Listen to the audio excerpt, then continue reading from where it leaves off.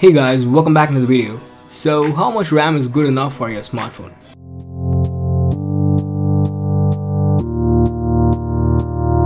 Every year, smartphone manufacturers find it necessary to include the most top-of-the-line specifications in their flagship devices, especially in terms of RAM capacity, with some OEMs seems to take the bigger is better route.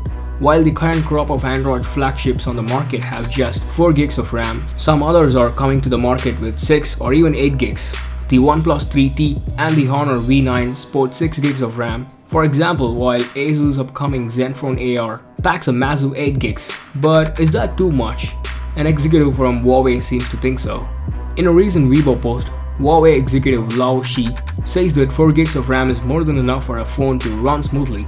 In fact, he notes that Huawei devices actually run better with 4 gigs than a 6 gig model would, explaining that the more important factor is making sure a smartphone's OS is optimized to be as efficient as possible. Plus, adding more RAM to a device only ups the smartphone's cost and doesn't necessarily provide a significantly better user experience. So in light of the Huawei's executive's recent comments, we want to know how much RAM do you need in your smartphone? Are you happy with just 2 gigs or are you someone who needs at least 6 gigs of RAM?